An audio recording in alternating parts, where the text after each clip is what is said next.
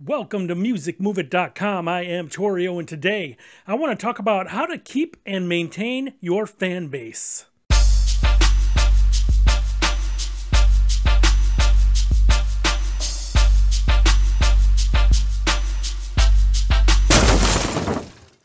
Of course, you've heard me talk about this before. Building your fan base is extremely important. And of course, I talked about how to do it. Get an email list, because that's one of the best things that still works, and have people opt into your email list. You could easily do this, have a table at your show where you sell merchandise, and have a little clipboard, or have someone with an iPad there that can take email addresses to build up your fan base. Now, some people might not want to do it, but you should use something to entice them. Maybe give them a free sticker or a free keychain if they opt into your email list. Or you can have it on your website and you want them to opt into your email list. You could say, sign up now for our newsletter and you get a free track. Things like that. And it entices them to maybe do it more. So those are ways, simple ways to get people to sign up to your email list. Now, once you get all these fans, the thing is you got to try to keep them. Maintain it. Maintain that they want to stay fans, that they want to buy your merchandise, that they want to buy your songs, they want to go to your shows. You got to keep these fans happy. Now, of course, the main way to do that is to always create new content. That way they're always happy. They always get something from you. And that's a start and a big thing. Now let's talk about some other ways to keep your fan base. One thing to remember is don't make it seem like you're always trying to sell them stuff, because that'll drive people away pretty quickly. Give them insight on stuff. Let them know what you're doing. Let them know you're in the studio. Have tons of pictures you could put up. Do a free show for them that you could stream live for your fans to watch. Things like that. But don't always just send something trying to sell them music or trying to sell them merch. It'll turn them off. Another thing I mentioned before, but I want to state it again, is you can have contests. What kind of contests? Well, have a contest to name a song. Have a contest to name your next album. Have a contest where whoever shares your video the most. Things like that. And have them win like a free t-shirt or another free song or something like that. People love contests.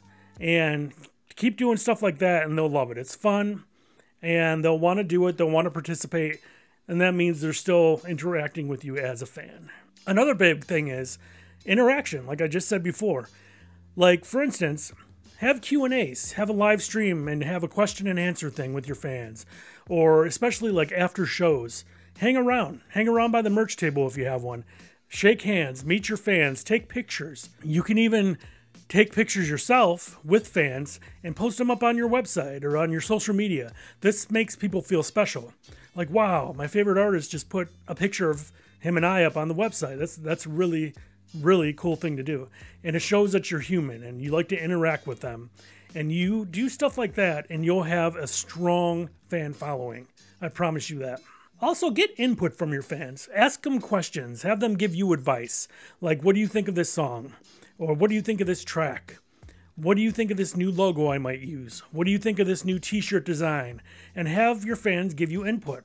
It could help tremendously. Also, do things like ask them if we decided to put out a limited edition vinyl or a limited edition CD, would you guys be interested? And see what they say. If the fans are saying no, then you know not to do it.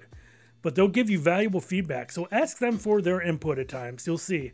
It helps a lot. Another big thing that I always say is don't overdo the emails in the newsletters. I would send one maybe once every 2 weeks, maybe once a month, just depending how large your fan base is and how much they do interact with you. But as far as email marketing, don't overdo it because they'll unsubscribe quickly if you do. But as far as like being online, social media, try to interact every day. Try to say something. Try to post a picture. Try to let them know about new songs coming out. Stuff like that. But the newsletter, keep it to a minimum, maybe once every 2 weeks, something like that. Maybe once a week, but you just got to see. If you start losing subscribers, lessen it up a little bit. The main thing here is that if you treat your fans right, they will be happy and they will be willing to spread the good word of your music career. And then in turn, that brings more fans in. Think about it. If you treat your fans right, say one fan is talking one day and they're like, oh, have you ever heard of this artist? And they're talking to their cousin and the cousin's like, no, I haven't. They'll introduce you to like their cousin. If they think that you're an amazing person, you have great music and you interact with fans, they are willing to spread the word, and it works perfectly well. You'll see. Do these things. I promise you, you'll build your fan base up and you'll maintain the current fans that you have. I hope you like this video. If you do, please like it, share, and subscribe if you haven't yet. I have tons of other videos on music business advice. Also, look down in the description below. There are tons of things that you might be able to help you with your music career. Things like discounts on TuneCore, Bandzoogle. There's ebooks you can read about releasing your own music, about music publishing. Go down there in the description and check it out. I guarantee you there'll be something that you like. I appreciate you watching this video, and I will see you next time.